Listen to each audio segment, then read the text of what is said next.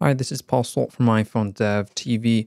I'm playing around right now with designable views. These are views that you can design and create options that allow you to interact with them. So what we have right now is a pop-up view, and this is something I've done for my course that I'm teaching, and I have the ability to choose different things, and it will customize this unique component that I have created. Now, working with these can be a little bit challenging, and I just discovered that you can actually debug these. So if I click on this and everything is working, on the editor tab, we're going to see that it's going to automatically refresh views. And what that means is that it's going to build and compile them for you every time you come to the storyboard file. So what happens is if I were to click off of this and then click back on, then you're going to see that up top, it's going to do some running designable custom views on iPhone 6. So it's going to do some stuff. You'll see the bars slide a little bit. I'll do that one more time so you can just take a look at it.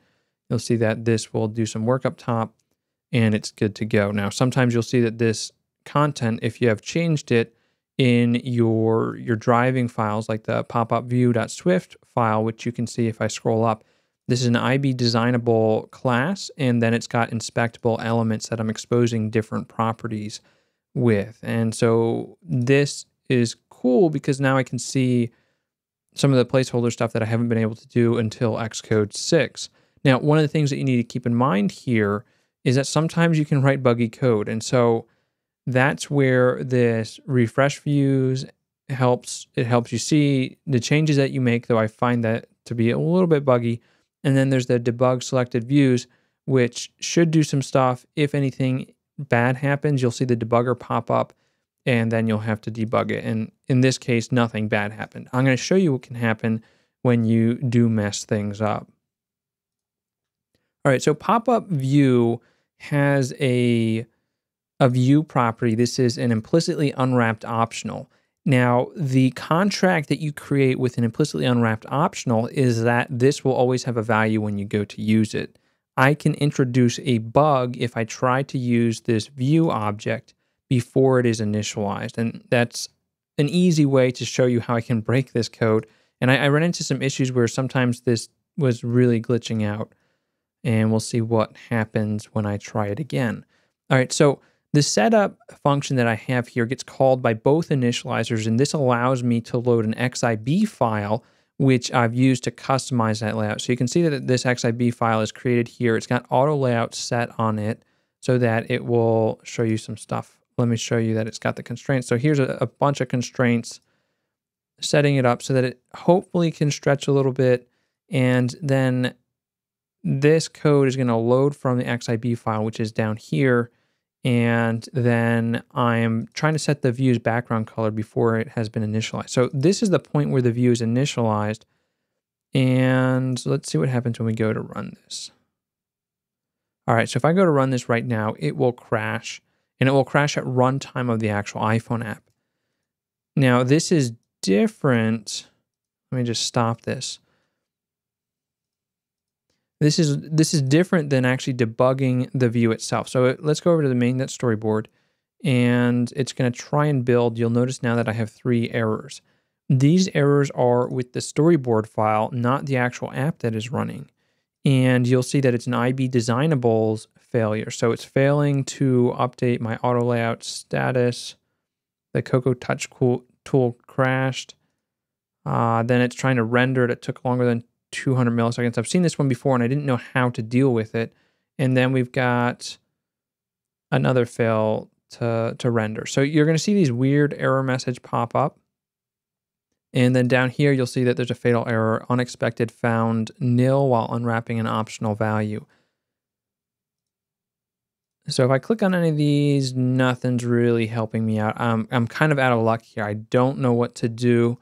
I see that I have a fatal error. It's nice at least that we have a printout here, although I have no idea where in my view hierarchy that this nil is happening, because with a storyboard file, you don't traditionally run code. And now we have the ability to run some code. And so there's this option under editor for debugging the selected views. So if we go ahead and do this, we now get into the debugger, which is actually really useful. And I've run into issues where it's not so useful. So this is eye-opening because now I have the exact area where the thing was happening. Before, it just told me it couldn't build it. I had no idea why it couldn't build it. Now I can figure that out, and I'm not sure if this will. I don't think this shows up if you don't click that option, and that's something that we can test out.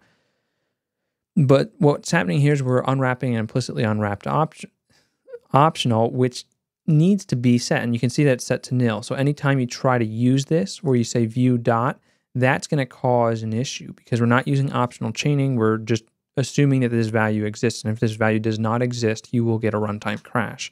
And so what's happening is when we try to use this in the interface designer, it's crashing there before we even get to opening the app. So if I comment this out, I notice that the error message continued to stay here. If I clean a build with Command-Shift-K, this is still here. So I'm not exactly sure on how to stop this. I don't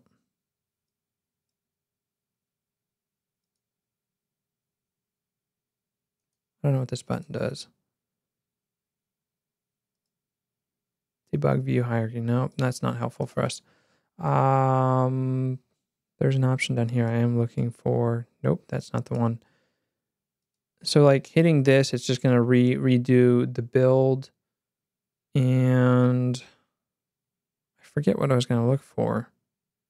All right, so this commented line of code is still bugging out. If I click on the error message here, you'll see that right up here, we've got issues with the main storyboard. Let's click on it. All right, so now the error goes away. We'll see that the errors go away. Now when I went back to code though,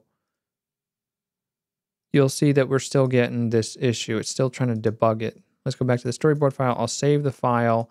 I'll click editor. I haven't selected a view, so make sure you select the view, then go to editor and say debug selected views. And now when we go back, it's still giving me this error. So what I found is that if I think cut this, save it, build, go back to storyboard. I might have to get rid of that entire line. I'm not entirely certain. This is a new feature that I haven't played around much with. I'm going to refresh it, and then I'm going to try and debug it again. It should resume execution if there's no problems, but it's still like catching on something. So I'm going to delete line 70, and still no dice.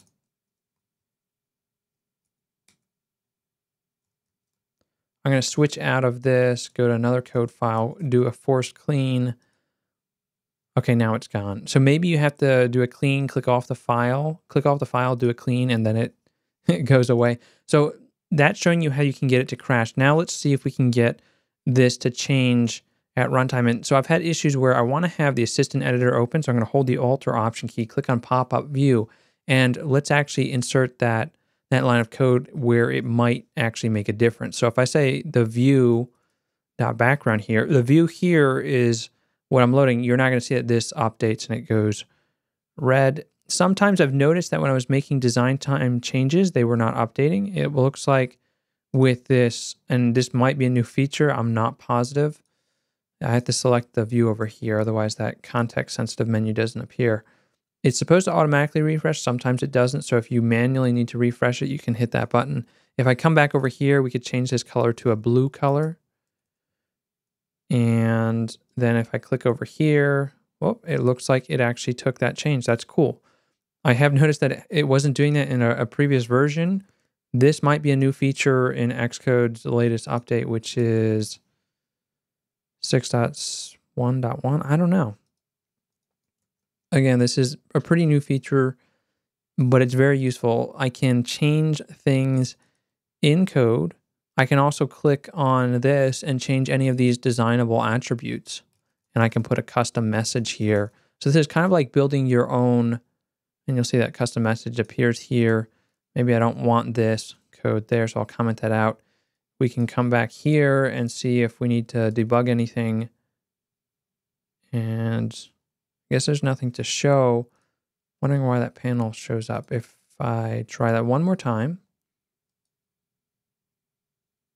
Okay, so there's nothing to see because there's no crash, there's no output. So I guess that's always sort of just running in the background, and it can get a little bit wonky. So let's try putting that one more test just to see what's happening so that you can sort of follow along. Let's put this buggy code up top where we're trying to use implicitly unwrapped optional before it has been set. So this is when it gets set. Now we're trying to access it. This is going to cause a crash in the interface designer. You're going to now see the error messages up top. And when we go to run the app, it will crash.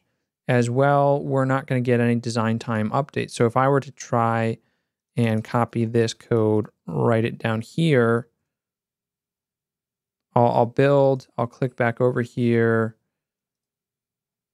ask it to refresh all views. I don't see that it's going blue. So now I'm confused, and it's not readily apparent that we have an error. I mean, there is an error, but it's not apparent where the error is. So we don't see a line number being highlighted. And this is where that editor button to debug selected views is really important, because we don't see the error yet. But if I click on this and I go to editor, debug selected views, now we get a hook to debug this, and we can fix the issue. And once we do that, then we got to figure out how to get it so that the issue is fixed, because it just sort of hangs around here. So I tried doing a clean with the file open. It doesn't seem to fix the issue. It looks like I need to go back to the main storyboard file. That will get rid of some of our error messages. If I do a clean here, with this file still open, no dice. If I click on something else, let's get out of the assistant editor. I'll do another clean, so that's Command-Shift-K, or you can find it under Product Clean. And now we'll go back to popupview.swift. Still no dice. It doesn't like this line of code. So I'm just going to cut that, save that file, click on another file, do a clean, go back to the storyboard, ask it to, no, let's go back. I'm doing too many things. And now it's gone. Okay. Not entirely certain. For whatever reason, I have to get rid of that line of code to make the error go away. So the behavior here is a little bit wonky. I'm going to have to test around and do another video once I figure it out. But I wanted to share this with you because this is incredibly useful. Now, the one thing I do want to point out is that when you do this, if I'm debugging this view, so let's go to Editor, Debug Selected View. I have a debug prompt, and I'm not going to go into detail on how to use that, but I can do a printout object or something, and I should be able to print out self, and this is all I get. So that's not very useful. It says error, couldn't look up symbols. Now, normally when you do a debugger, you should see more information. So let's actually run the app. Oh, that's weird. Oh, we might have had multiple. That could be why. Not entirely certain. There was two things running. So maybe it was running for each view on the screen. I'm not certain. And so that's why we were seeing the error message. All right. So now if I were to insert a breakpoint somewhere in the application. So let's insert one right here. I'm going to run the app again. Normally with a LLDB prompt, you can do PO and self is the object that we see right here in our objects list. And that will print out everything you want to know about self. So this is a useful way for inspecting to see what the object is that can give you some insight. And so here we can see all the properties. We can see we have an image view, a message label, a button. Now you're noticing these are some. That's because they are optional values, but they're implicitly unwrapped optional so that we can actually take advantage of them. And we've got the corner radius. So that is how you can use the debugger. One more time, let's just try and introduce that bug again. See if I can document the behavior. And I'll get rid of my breakpoint. We're going to go back to the storyboard file. This is going to force the build of that file. And it's going to update here. You're going to see that the file has changed. We can save it. We'll see that we have the 3 errors. Now I want to see what that issue is. So I'm going to click on the view that's affected, which is one of these views. And then I'm going to go to Editor, Debug Selected View. And now we see that we have a bad execution. So this is because we have an implicitly unwrapped optional which we're not getting actually any of the output, which makes this a little bit challenging. So if you want output, I think you have to write to a file. I'm not certain. That might be the only way. Otherwise, you have to use it at runtime, but that can also be a little challenging. So you might have to go back and forth. If I were to stop this right now, run the app, you'll see that we get the error message that's sort of indicative of what's going on. So this is actually helpful. For some reason, this doesn't print when we are debugging the view. So let's go back to the view. I think I figured out what the problem is. And if I say debug selected views, that's going to start up a debug session. We've got an issue here. I actually had to hit the stop button, I think, up top to make this go away. And if I were to click that again, let's see what happens. Let's see if we get 2 of these happening. I'll click on this guy again, go to editor, debug selected view. And if I do a long press up here, I see that there's multiple things that are running. So if I stop one, you can't actually hit stop button. You have to click and get the drop down to stop it. All right, so that solves the issue. So the problem was it was still running and I just had to hit the stop button, which is right there to get it to stop running the inspectable element. And then once you figure out what the problem is, you can fix the line of code. And I really don't want to change the color to blue, so I'm going to fix that again. And if we go back to our storyboard, we should see that this updates. It's going to change from blue back to the light gray that I had set previously when I was working on this control. And everything should be working, no errors up top. If I go ahead and run the app, you will see these custom views appear on screen.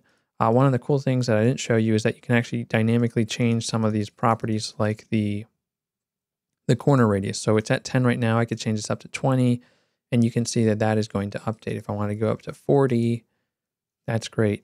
Now, if you had a square one of these, you can actually create a circle by using a corner radius of half the width and the height. So this is 300, but it's not a full circle.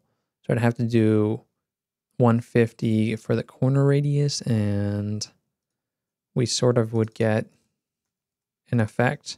But because it's not a perfect square, you're going to notice some weird artifacting on the corner. So you would have to adjust this to fit that.